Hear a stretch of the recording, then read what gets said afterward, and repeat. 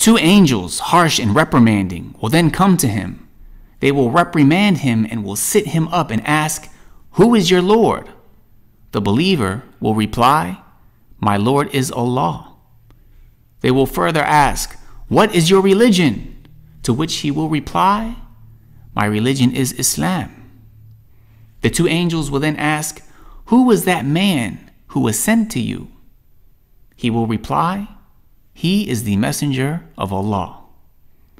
They will finally ask him, "And what did you do?" The person will say, "I read the book of Allah, I believed in it, and I considered it to be true."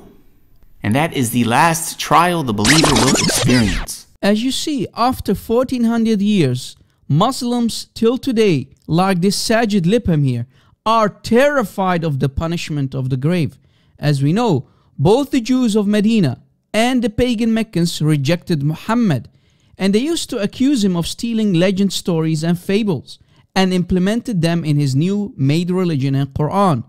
You are telling us nothing new, Ya Muhammad. We already know these stories. And if you go to the Quran, for example, chapter 37, ayah 36, we can read, and we're saying, "Are we to leave our gods for a mad poet like you, O Muhammad?" And another ayah, chapter 25, ayah 5 of the Quran, we can read, and they say, "Tales of the ancients, which he, Muhammad, has caused to be written, and they are dictated before him morning and evening." So the Meccans and the Jews, they already knew these legends. They knew about these fables, and they used to tell them to their children. If you are not going to bed, something bad will happen to you, O child. So listen carefully, go to bed. That is an example. So you see, the Jews knew that Muhammad was always plagiarizing their legends and fairy tales and called it divine revelation from Allah. For example, the flying carpet of Solomon. Muhammad was called a madman, a demon-possessed man, and the ear not for nothing.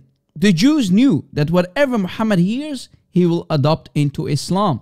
So they set a trap for him. There were two smart Jewish women who went to see Aisha, and they told her about this well-known Jewish legend story, the punishment of the grave. If we go to Sahih Bukhari, hadith number 6366, we can read the following hadith. Narrated Aisha, "Two old ladies from among the Jewish ladies entered upon me and said, 'The dead are punished in their graves.' But I thought they were telling a lie." So as you see, Aisha immediately understood, there's something wrong here. They are telling me a lie. And if we continue reading, it says, "And did not believe them." So Aisha did not believe them in the beginning. "When they went away and the Prophet entered upon me," Aisha says, "I said, 'O Allah's messenger,' two old ladies, and she told them the whole story. He, Muhammad, said after hearing it, Muhammad the ear, he said, 'They told the truth. The dead are really punished in their graves, to the extent that all the animals hear the sound resulting from their punishment. Since then," Aisha continues, says, "I always saw him, Muhammad, seeking refuge with Allah from the punishment of the grave in his prayers." So you see, Aisha was not stupid. She immediately understands there's something wrong. This cannot be true. This is a lie from the Jews who are always setting a trap for me and my husband Muhammad. But you know, Muhammad hears it and he makes it Islam. He makes it an important doctrine in Islam. So Muslims, don't you see something weird here? Muhammad never told this story about the punishment of the grave, not to his wife Aisha and not to the Sahaba. It was a new thing for Muhammad to hear for the very first time, simply because he was called the ear. He used to plagiarize from here and there whenever he hears a story. Do you see the disaster here? The Jews were so smart. They knew whatever we are going to tell Muhammad, he is going to adopt it into Islam.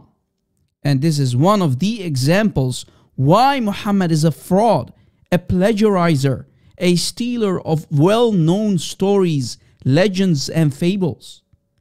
Muslims, you need to wake up. Don't be scared of the punishment of the grave. It's a story for children. Please wake up, drop Muhammad and leave Islam. And I invite you to join us in Christianity. Please leave Islam and become a Christian. This is your soul. It's your funeral. Please download our videos, share it on social media, and thanks for watching.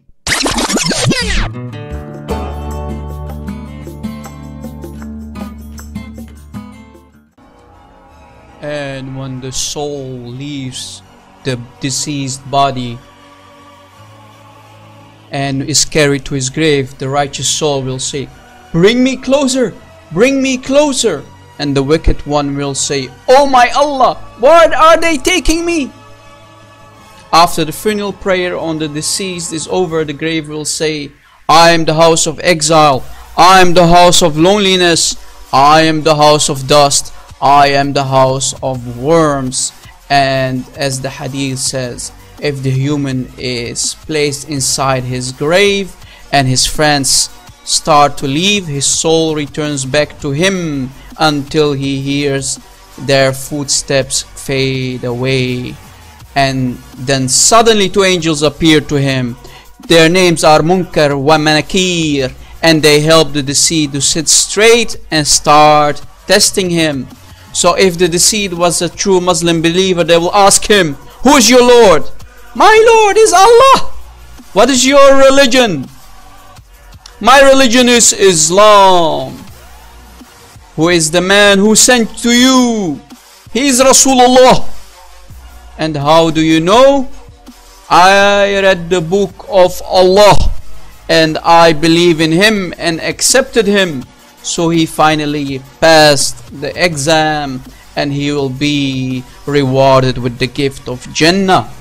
And an overwhelming voice from above will say, "Oh my righteous Abdul, quickly open for him the doors of Jannah." Then a man with beautiful appearance come by and says, "I am your righteous deeds." But for the kafir, the angels come and ask him, "Who is your Lord?" "I don't know, Madri." "What is your religion?" "I don't know." "Who is the man who lived among you?" "I don't know, Madri." And the angels tell him, "You don't know and you failed your test." And the poor man failed his exam and test, and the punishment of the grave starts, and a voice from heaven says, "He lied, bring down fire upon him." And the angel starts to hammer him down with a big sledgehammer, such amazing big hammer that if you throw it down it can break a mountain into small pieces of rocks and dust. And the kafir screams and cries from the pain and suffering so loud that all creation can hear him except mankind and jinn. And he is struck down until he turns to dust, and Allah turns him back to normal, and the angels strike him down with a final blow, and his grave starts to close around him until he limbs crushed, and earth is commanded to swallow him, and it swallows him completely. And a snake crawls in his grave, and a bold snake called Tha'ban al-Aqra, and the snake starts to eat his flesh from head to toe. And a man appears from out of nowhere with an ugly face, filthy clothes, and a bad smell, and he says, "I'm your wicked deeds." And then his place in fire is shown to him.